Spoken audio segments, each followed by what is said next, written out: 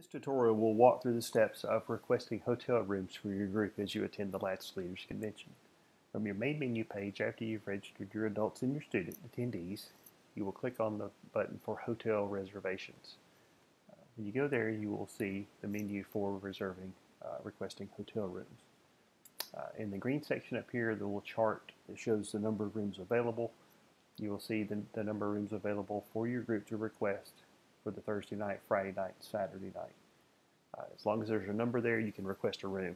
Groups will have a specific block of rooms for the first few weeks of registration, and that is based on the previous year's usage, and you'll have those rooms that are specific just for you for those first few weeks of registration.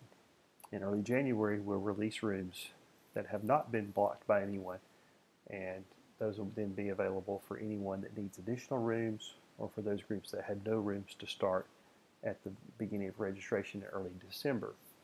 So in order to request a room, as long as there are numbers in those spaces at the top, if you go to request a new room, this will show you the form to complete to show the nights that you want to stay, the type of room you need, and who's going to be in the room.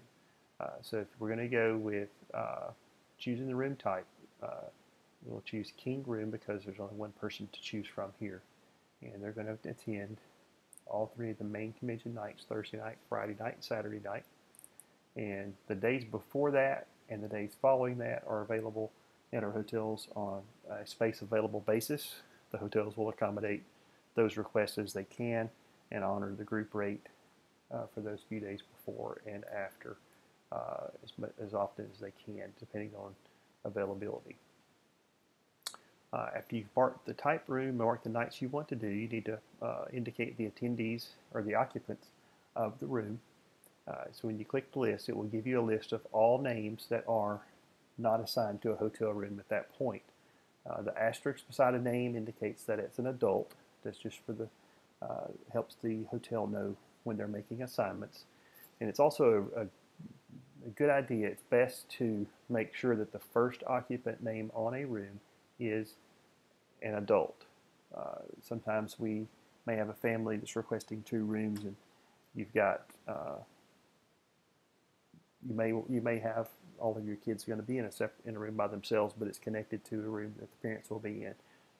Go ahead and put names, one parent name on each room, and just so that the hotel will have an adult to be accountable for that room. When we select the name, it will show there. If we have any special requests, we can type that into the section down here. If we need a refrigerator for specific reasons, most hotel rooms do have a small mini refrigerator now, so you usually don't have to request that. But if you need to request it just to make sure, you have to have something there for medical reasons. Make sure you mark that. For those that are requesting a suite in the hotels that have suites available, if you have chosen suite as the room type, here where it says request special room, when you click that list, it will give you the options of the various suite types at the hotels that have suites available. Those that are attending our Memphis convention, the hotel does not have suites available for the groups to book. And for Louisville, the process at the hotels there is on the Louisville information page of our website.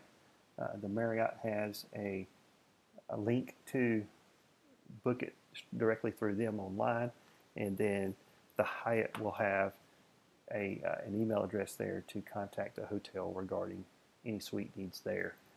So those are the only 2 locations that are handled specifically through with the hotels versus through our website, through our online registration portal here.